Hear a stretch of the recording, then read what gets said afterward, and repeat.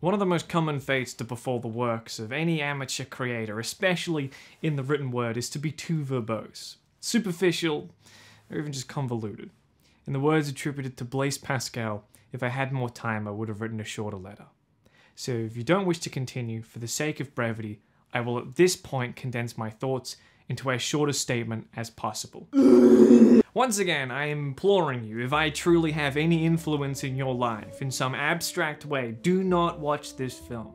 There are thousands of films that are better, let alone the number of things that are just more worth your time. I consider this film to be a barely decent second to just being alone with your thoughts. Your mech squad is 250 kilos, mine is the crushing thought of dying alone. We are not the same. When I talked about the first film, go watch the video, I went a bit into the behind the scenes nature of the film's creation.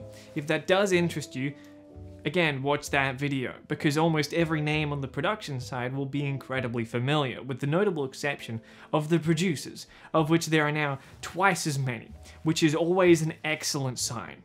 My favorite sign is the one that says stop, but the show must go on, because despite everything in the deepest crevices of my heart, I am a performer, and otherwise I also don't get paid. Subscribe to my channel, and buy my merchandise, otherwise I'll starve.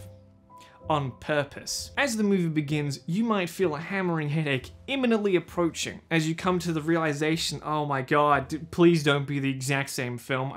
Please, dude. For the sake of everyone's health, I'll spoil it just a tad and assuage your fears. It is not a carbon copy.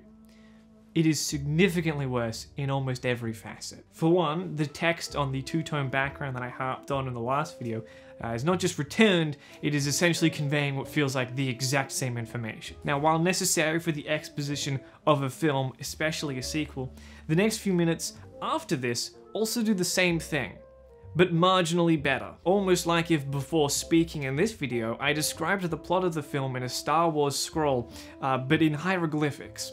Not only is it a waste of your time, it does raise the question if I'm intentionally being a dick. The better way, taking the form of a reporter recapping the first film in a very serviceable way.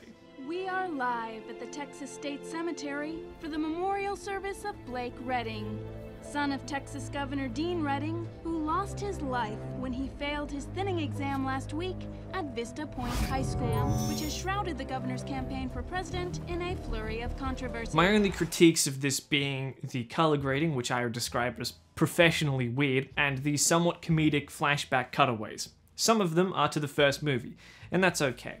Then it starts rapidly showing characters that are being introduced, but they're like posing, like they're on the cover of Time. Up, kids, get in the coffin.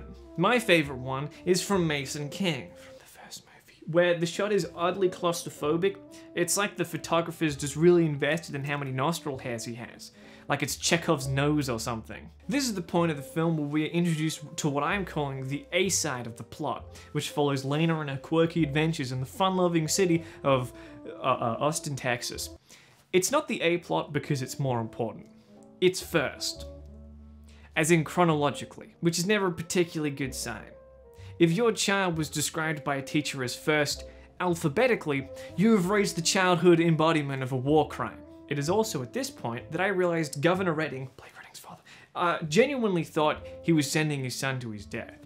While this makes the character slightly more interesting than a pile of loose cardboard, it's actually incredibly stupid that he isn't in on it. I'd also like to throw in, have you ever noticed that when a movie's trying to portray a dystopian society on its last legs, or just anything bad, they go to like Austin, Texas in real life because it's just an American city slathered in tarmac. It literally can't be more depressing. Immediately after the funeral, Lena's being interrogated. I assume at night, because it certainly isn't time for morning. Like with the U instead. I miss my wife so much. The conversation goes as you would expect, up until a certain point. You know, how did you meet Blake? What did you know about him? The general vague things and what everyone else knew. And also, here's a picture of you telling the truth. Oh wait, it's you kissing, dude. Dude, were you lying to me? Because if it sounds like you were fucking lying to me, dude. It's kind of weird, dude. Look me in the eyes. Turn those sweet baby blues towards me and tell me that you didn't know him. Okay, firstly, he just died. She literally just came back from the funeral. Bit of a dick move. This, however, acts as the setup for what Lena's plot is actually about, which is super boring, but it's not relevant for now, so I'll actually be talking about it later. Kellen shows up again, this time as a newbie reporter, building on his character arc from the first film, with him and Governor Redding being the only characters to do so, somehow making him more interesting and likable than the main cast. Please have character arcs spanning both movies in the sequel. Please, oh, I wish upon a star, as the monkey paw curls. In fact, once again, Kellen is a driving factor in the film, even more so than the first one, because while Lena is giving the amnesty attempting Governor Redding the old, "Oh look, I dropped it, go fuck yourself," Kellen is busy piecing together, while writing his obituary, that Blake's body was never seen post-mortem. Kind of strange that the entire cover-up of a monolithic secret could be easily uncovered by a guy asking a question, but like an underpaid water park employee who's just been given his 2 weeks, I'll let that baby slide. So once our main cast, Kellen, and the side character, Lena, investigate Schrodinger's casket, they discover, wow, it's empty. Cut to Blake waking up on the elevator to hell, also known as manual labor. Dear God, the horror. I think just below the 9th circle of hell, where the traders are frozen solid and mauled by Satan, is the 10th circle, where you're just a customer-facing service worker. You get sent there if you've ever made one of them cry. I'm going to compliment the film now, so don't try not to faint. For as uninteresting as I find watching this movie so far, the pacing has been pretty okay. I've talked about it before, but usually you want to get things moving in the plot by about 10 minutes. The Thinning 2 introduces all of the main players, motivations, and recaps the first one by the 11-minute mark, which is a damn sight faster than a lot of movies. At this point, we have been introduced to both sides of the track, so to speak. Since The Thinning is only actually in school, the leads aren't in school anymore. So in universe, they have no reason to interact with the namesake of the films. This is what we call the Hunger Games problem. So instead of The Thinning, but now in college, we have 2 separate plots. Lena is experiencing your generic crime, political drama, thriller thing, working in secret to uncover the truth, break the system as it were. Blake is just in Maze Runner, but with less running, and less people named Dylan O'Brien, therefore making it worse. Now Lena's out of the way, I get to talk about Blake Redding and The Chosen, which is by far the worst and best parts of the film. In order to introduce both the frightened teens and bored audience to the current situation, an orientation video plays. For some reason, the video starts while the class is still asleep. Specifically the phrase, "Congratulations, you have been spared and given a second chance at life," said by the stand-in Amy actress. No idea if you'll get that. But this is said to barely conscious teens. There's no way they heard that. And what if you, like, woke up a bit late? Would you just not would you miss that part? Whoopsies. Blake's whole thing is basically connecting with Ellie again, his girlfriend who from the first film, and coming to terms with his new surroundings, which, as you hopefully remembered, I compared to the Maze Runner, because Blake's story is every young adult dystopia akin to Divergent, Hunger Games, and Maze Runner, where under the heel of an authoritarian force arbitrarily separating the population, our heroes must relentlessly fight back by assigning as many pseudonyms and poorly thought out proper nouns to their problems as humanly possible. There's faction, districts, gladers, tributes, the dark days, the games, the capital with an O, however my favorite is Maze Runner. There are several minute-long sequences of just proper nouns being thrown at you, all so self-explanatory that explaining them feels kind of a bit infantilizing. The aforementioned gladers, where do they live? The glade. The runners, they run. Grievers, they cause grief. The changing, keeper, greenie, the slammer, that's just the word for the jail. That's in real life. The Thinning New World Order has less, but equally stupid names. They have the Chosen, who are chosen, the Incubator, which is an incubator, and when someone disobeys or acts out of the norm, they get taken away and come back as different people, which is inherently a little spooky. However, the phrase they use to taunt people is snip, snip. Snip, snip. A little less intimidating than perhaps the writers were aiming for. For sure, the implications are truly nightmarish, but just saying snip, snip does not convey the same feeling of dread. To me, it is as if you tried to convey the psychological horror of death by firing squad, being shot by your own team, your friends, even, with the phrase, shooty shoot. Maybe don't. In the meantime, Blake has reunited with Ellie, who he now knows isn't dead, And from a purely romantic perspective, what a green flag, not being deceased, am I right? Cannot relate. She's like, oh, I'm not dead, what's good? And he's like, oh, I thought you were dead. But hold on, this movie has no originality. And Blake has no reason to even be in the film, so what's his plot gonna be? Oh, look, it's a high school bully and he's he's backup boys that are like, the fuck, dude? And they have like this weird master-pet relationship going on. It's really engaging. So engaging, Blake actually tries to escape with her, which results in them being caught and subsequently skipping 8 months, because it is the first quarter of the film, which is typically not when the story ends. So now we have the setup for our two stories in the film. Stories that are almost mutually exclusive to each other, one of them being a YA novel with no stakes, and the other one being a different YA novel with some stakes. For as hard as I slammed The Thinning for being The Thinning, due to a budget, lackluster script, and uncharismatic main cast, among other things, it was at least trying to be an action-ish thriller set in a high school, justified by a dystopian future. We're driving the speed limit and in the right direction, it's just that direction is towards Florida. It's still not a good film, but it does at the very least feel like a complete package with some care and respect. This film has split the screen time of the main plot in twain. Unfortunately, my interest in the story has not done the same in such a linear fashion. My waning interest in these characters has all but plummeted. In fact, the most interesting character with the most engaging story is found in Kellen, who barely gets any screen time since he's a side character in one half of the film, yet somehow does most of the stuff in it. Imagine most of the rebel solutions coming from Chewbacca. Good for him. One moment, sure. Two, no worries. But all of them.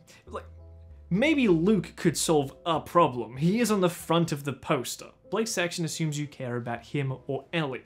One of these people I don't know because I've never met, and the other one I know everything about because there's really nothing to learn. Blake has the intricacies of a wet cardboard box. Since his actions have no established greater consequences, like potentially exposing a corrupt system like Lena, the outcomes of this story are inherently limited. Therefore, so are my reasons to care. Lena's part is significantly more fleshed out. In fact, it's the greatest downside of Lena's story.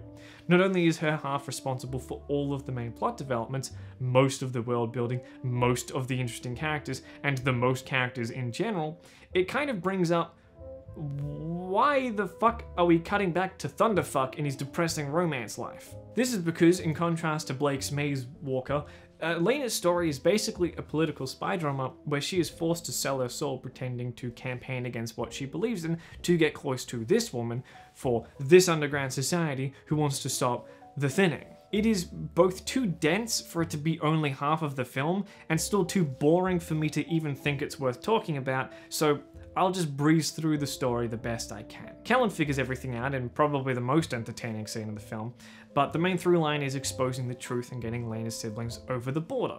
This series of events includes Kellen almost getting assassinated, then actually assassinated. There's 2 different double crosses, maybe even 3, I wasn't paying attention. A scene where Lena hacks the mainframe after shimmying off a ledge out of a window, all resulting in mass arrests of innocent people. Blake, on the other hand, fights a man, fights more men, escapes with Ellie, and fights one last man. I'm being deliberately simple for the sake of comedy. Unfortunately, I don't have to try very hard. Things do happen in Blake's story, although I imagine your enjoyment of those elements has a direct and linear relation to how stupid you are. Again, I'm only mostly serious. The majority of obstacles in his story wouldn't feel out of place in a high school musical film. In fact, they would probably make a decently compelling plot if the interludes were filled with catchy show tunes instead of pensive brooding. One of said plots involves a previously shown but not named man with the inspired name Cage. Guess where he spends his time? Essentially, he's the alpha of the misfits, who have been completely indoctrinated into believing they actually have a chance of being reintegrated, despite no proof, along with the fact that Asura Global's generally shifty behavior makes that unlikely, and even stranger, it's revealed by Blake as if it's a twist to us. To me, it is the same as being told any story about Amazon. Literally any of them. If it turned out an integral part of their cardboard boxes were tears of their factory workers, I would believe you with no proof. It treats the students as if they were taken as children but some of them are bordering on adults with advanced problem-solving skills. Cage is manipulating one of the new girls into gaslighting Ellie to not listening to Blake by being a toxic boyfriend. And perhaps it is now, you realize when I say, in the grand scheme of things, this is not interesting. In terms of all of the scenarios you could possibly milk out of a dystopian future and this setting, this may very well be the least interesting one. If you give me the magical world of Harry Potter, then whisk me away to show Clarence and Deborah going through the process of filing for a divorce, I'm not going to be thoroughly invested, if you know what I mean. Although to counterpoint myself, the whole snip-snip thing is something that modifies the experience from no tension to a single tension. Just the one. However, to reverse trap card myself, unlike the thinning, there's little rhyme or reason for it happening apart from someone just not doing their job, which unlike failing a test, is not something that has build-up nor a ticking clock factor. In fact, this happens to Ellie. Getting gaslit causes Ellie to be quote-unquote sad. However, this is not properly conveyed that it will be the whole snip-snip thing. So as far as we know, she's just like asleep. Not really a whole lot of tension there, I gotta say. Thankfully, after Blake beats Cage to a bloody mess, he tells him that he's wrong. And you know, why would Blake not be telling the truth? He's a bastion of morality, so they all agree to help him. Films are a magical experience. On a positive note, as they escape, this scene happens for a few seconds, and I think it looks sick. I don't have to explain myself, it's probably better if I don't. While I'm not invested in the plot of either character, the parallel ramping of tension between being betrayed, and being trayed, it is a decently good continuation of energy that keeps things amped up while they're happening. Unfortunately, this feels like the last showdown of the final act, but due to the two plots splitting once again into three, it's a bit more complicated than that. It's just timed in a way where Lena and the kids are more or less out of danger a bit earlier than Blake is, which makes things a little awkward. When Blake and Ellie are trying to escape with their lives, we cut to like a bus or conversation. It would be nigh impossible to line the plots up to conclude at identical times. It's like catching someone's gaze through the gap in a bathroom stall. It's no one's fault this happened, but it doesn't make the situation any less awkward. The actual final set piece is Governor Redding becoming President Redding, which gives this person, who is the main villain because movie, enough power to turn the state from a pseudo-dictatorship to an actual dictatorship with such haste it would make North Korea blush. The modern Knights of the Round Table are swept up in the chaos and driven away to a fate unknown, but not before they are not and are actually saved by man who you thought was captured. But before we end this, just remember it's a thinning film, so there is sequel bait. We're going to war. I wouldn't hold my breath. Honestly, at the end of the day, while I consider this far from a classic, there's nothing to get angry about. The camera is aimed at people and they are saying the correct words. I expect nothing more. Listen, I saw Morbius in theaters.